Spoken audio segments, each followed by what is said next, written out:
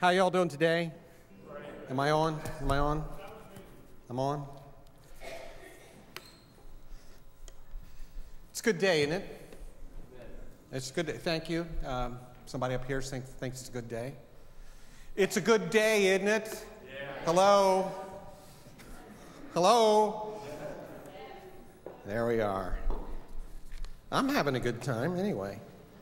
It's a good morning, good Sunday morning. Good to be together in the house of God as we come apart and be intentional about our worship.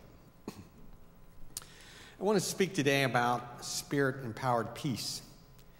And I want to begin by just an extended quote from Wendell Berry in his book, Jayber Crow, a novel. And it's a book on the modern person's pursuit of internal peace. And I think it is a good point just to start with. He writes, "It might seem to you that living in the woods on the riverbank would remove you from the modern world, but not if the river is navigable as ours is. On pretty weekends in the summer, the river is on the very verge of the modern world.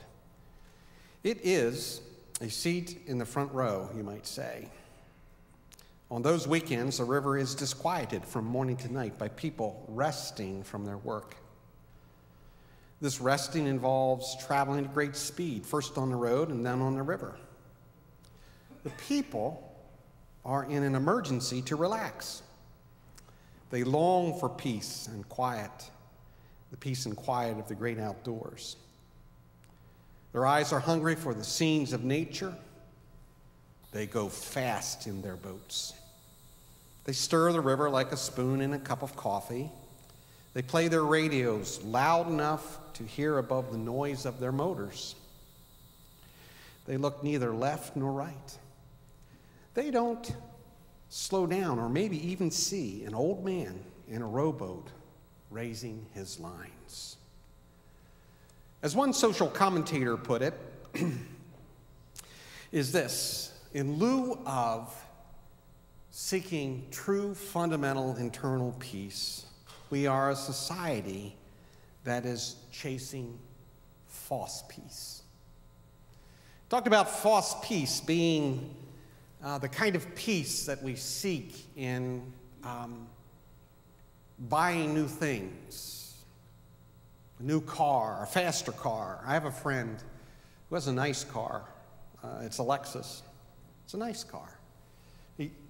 He'll only have that 2 years because there is another model that is nicer. He wants a Jaguar.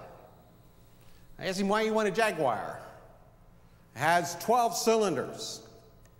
Okay, 12 cylinders. What are you going to do with 12 cylinders? It goes fast. So you live in Coatesville. Where are you going to go fast? He said, by the way, when we had this discussion, and by the way, just a week before, he had gotten a speeding ticket in his Lexus. I said, why do you want? It's that restlessness in him that something bigger, better will, he'll find a kind of peace. Everything will be okay. We seek that false peace. Faster cars, new houses, cabins in the woods, boats on the lake. Over and over and over again, we spend our energy. I was actually talking to a person who has a Jaguar, because this is what happens, I think, with many things that we think brings us peace. It actually adds stress to our lives. This person has a Jaguar, told me that they had a headlight out, and said to me, guess how much it cost me to fix that headlight? This is a headlight. You know, in my car, you can open the hood, you can reach around, pull a clip off, stick a headlight in. It cost me about $17 to buy a halogen light. I said, no, I don't know how much it costs in that Jaguar. It's $1,200. How many of you, honestly, I want to know, how many would that $1,200 added stress to your life instead of taking it away? That is actually the kind of pattern we get caught in when we are seeking that false peace, actually thinking it'll be out there in something else. When the truth of the matter is, most of those things let us down in a way that adds stress to our lives. So we get caught in this kind of mad cycle. Now we have stress, so we need, I think that's why he wants another car. Now we have this stress, so we seek that kind of peace in our lives. And that thing lets us down, and our stress levels up, and then we are caught in this cycle where we just can't find peace. It's a mad cycle, and it seems to get worse and worse and worse. Finally, if we don't catch ourselves, false peace actually leads us to crippling anxiety or just complete numbness. We check out as if there is no peace to be found. Paul is talking about peace, but fundamental peace, and I think he offers for us a kind of a three-step process where we might find that spirit-empowered peace. And so Paul, addressing his community and us, says this: therefore, since we have been justified through faith, we have peace with God through our Lord Jesus Christ, through whom we have gained access by faith into this grace in which we now stand. He begins at the beginning. It is the beginning, I think. It is the beginning for us to understand peace with God.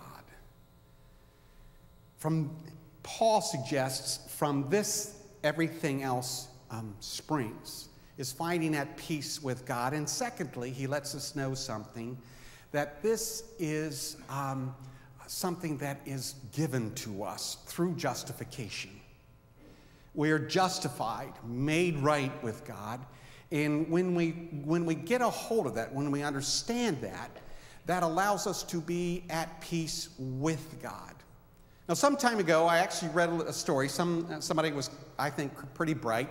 They kind of put it into, I think, maybe better language for us to understand. It's justification is one of those theological terms that I'm not sure we finally really get our minds around, but he told a little story.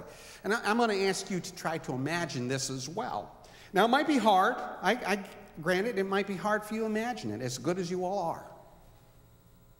We're all good, right? We're good. We're good people, right? Okay, there's one person that's good. Thank you. She's good. The rest of you, all right. You miserable cusses anyway. We're good people, right? Yes, we are. I believe that. So it might be hard to imagine, but I want you to try to actually imagine this. That you, something clicks, something flips. Something. And we live in a world where it can happen. And you actually commit a crime. Not a little thing. You actually commit a crime, a serious crime. That's not who you are. It's out of character. But you commit a crime, and suddenly you know that if you're caught, you're going to go to jail. You're going to end up incarcerated. And so, in order to not be caught, you begin to kind of live in the shadows. You can't really go home. You go home, they're going to get you. And so you kind of sneak around behind the bushes. You know that at any place, anywhere you're seen, the police are going to slap those cuffs on you and haul you off. You're going to go to jail. Imagine the kind of emotional pressure, the sense on you that would be. Hard to breathe when you would maybe see a police car go by. Kind of freeze emotionally.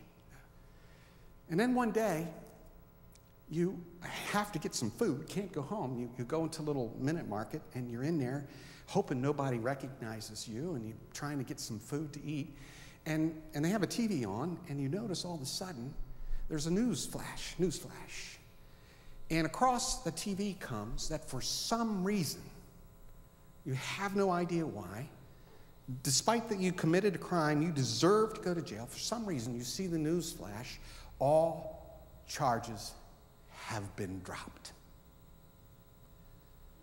what kind of relief do you think you would feel? What kind of sense of joy to know that you deserve to go to jail, you deserve it, but for some reason, the state has dropped charges, you are free, you can step out of the shadows into the light, you can go home filled with that joy. That's why Paul talks about, I think we don't get it, but that's why Paul talks about this justification that God offers us through the act of Jesus Christ. Why he talks about it with language that is filled with excitement and joy, because he seems to get what we don't seem to grasp. He can walk in the light, not bent over in the shadows. He is free in Jesus Christ. It is offered to him, a gift. And because of that gift, he is filled with the joy and excitement of Jesus Christ. That is opposed, of course, trying to seek that peace without being at peace with God. And that's kind of, honestly, and maybe none of you have experienced it, but that's kind of where I come from. I come from out of that tradition. Methodist, but a little old Methodist church where I was taught, you know what, you had to walk the fine line. You had to make sure you didn't deviate. You didn't go this way. You didn't go that way.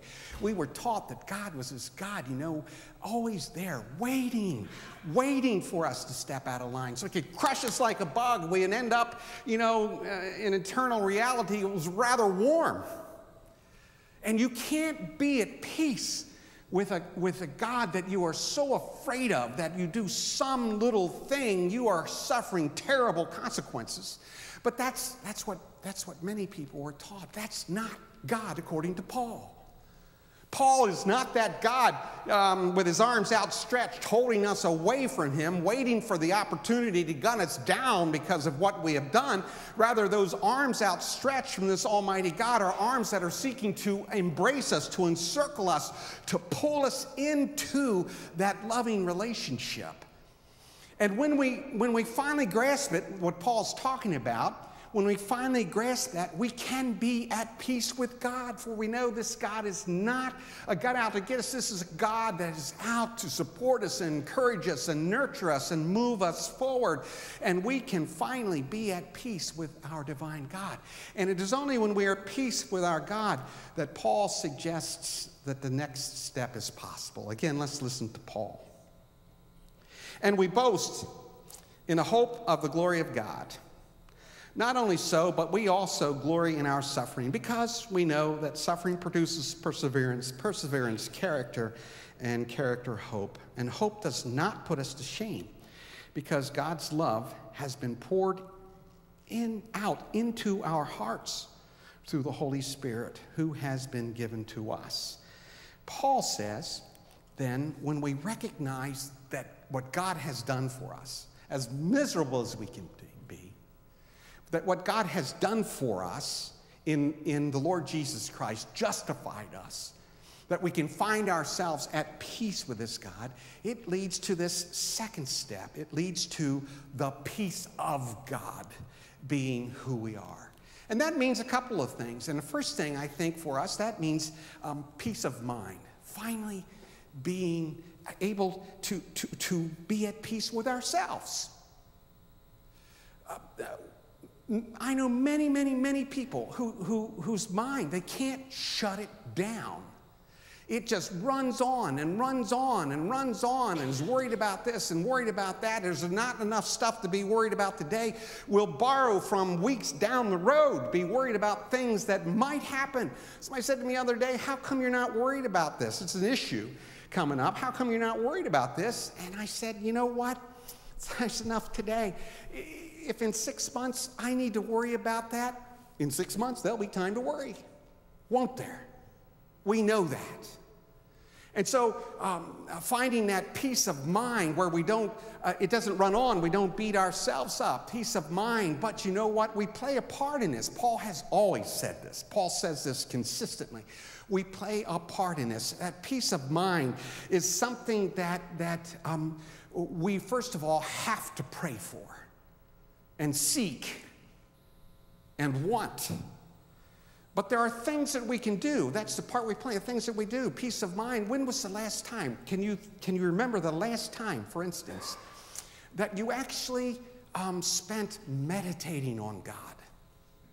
The spiritual discipline of meditation. Reading a passage of Scripture and then taking not 5 seconds, 5 minutes, a serious time reflecting. That's called meditating. Meditating on that Scripture so that we might spend that time with God, meditating, silencing the mind. When was the last time you practiced the spirit of quietness? That's actually a spiritual discipline where you are just quiet with yourself, with your God, perhaps in nature. Some time ago, it's been a little while ago now, I decided to take a class on quietness, the spiritual discipline of quietness. It was in a Catholic monastery down near Reading. It was a week. For a week. All of us that were a part of it, all of us who decided to sign up, for a week, we moved in silence. We didn't talk to each other. We got up in the morning and we ate breakfast without saying a word. We spent time in our rooms in prayer and time walking through the nature that was a part of it, a week of not saying a thing, the spiritual discipline of quietness. Be still. The Old Testament tells us, be still and know that I am God. Amen? If we seek that true peace, that fundamental internal peace, rather than the false peace, it means that we actually take this serious enough to put into play, practice some of these spiritual disciplines that might actually help us grow into that place where I think God wants us to be. This then becomes a peace that is not dependent on any way to our circumstances out around us. So many people so often tell me, well, if this wasn't going on, or if I didn't have that to deal with, or so-and-so didn't say this, or you name it, I may be able to get there, because we don't understand that fundamental peace of God has nothing to do with our external circumstances whatsoever. And if we continue to hinge our sense of peace on when the world gets peaceful around us, we are never going to experience this peace that Paul says is offered to us, has been offered to us by Almighty God, a free gift. It implies we pray for it. Batterson tells us that when we pray, if our prayers are just for ourselves, those are a little selfish. But if we pray for these gifts, God will give them to us. God will be active in helping us attain this so that we might actually live in this world with the peace of Almighty God. And you know what? That kind of peace is absolutely attractive. People want that peace. People want to be around people who have that kind of peace. Many of you, probably most of you, don't know Ken Staver. For me, Ken Staver is the greatest example of this kind of peace. Ken Staver, wonderful teacher of this church, a wonderful man who's gone to be with the Lord for some years now, but he was a person who was utterly at peace with God. And that led to the place where he lived the peace of God. And you knew that when you were in his presence. You felt it. You heard it in his voice and in his concern.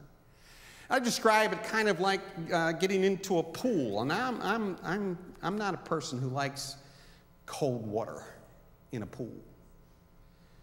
I like warm water. I like bath water. I want to get in a pool, somebody throw me a bar of soap, I'm okay. You understand? I want to be that warm. And that's what it was like to be around Ken. Because water, you feel it. It envelopes you.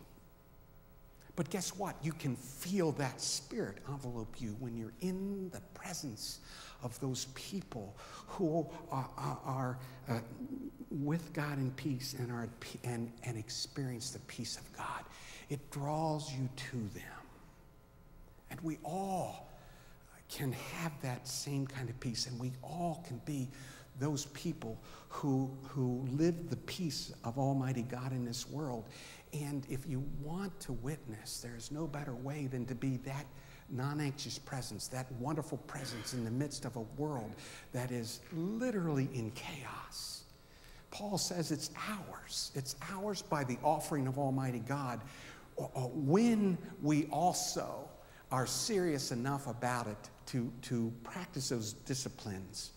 But, and here's another big one for us, it is not an end in itself. Experiencing the peace of God, being that person who lives the peace of God, in our selfish world, we need to understand something. It's not doing this so that the end is, I am experiencing the peace of God. The outcome of this is the end. It is peaceable living. Remember, we always play a part in this world. It is not us individually. We are a part of the greater world. We are called to live in the world in such a way that we reflect the person of Jesus Christ. And so the end is that we live that peaceable life in this world. Again, Ken Staver is the greatest example for me, who was never caught up in the anxiety or the problems or the issues. You could go there. It's a safe place. It is not an end in itself. We are called to make a difference in this world. In Romans 12:18, Paul tells us that we are to live this peaceable life with everyone. We are to choose to do it. We are to choose to live this out in a way that makes a difference in the world that we want. For Paul, again, this is not a static reality. This is a lived-into reality. And then lastly, and I think very, very important for us, particularly people in the church, we are to be God's peacemakers. Being at peace with God, experience the peace of God, living out that peace of God in the world, and we are to be the peacemakers. And what that means is this. Sometimes in the world we live in, we might have to go to war. I don't care I don't care where you're at politically. Sometimes we might have to. But for you and I, that has to be the absolute last option. We are peacemakers, amen? We have to sue for peace and sue for peace. And when it looks like it's too late, sue for peace and sue for peace until maybe at some point we might have to go to war. But we hold out for peace, the peace of God in this world. We hold out to the very end so that we might be God's peacemakers. Amen. Please stand and join us.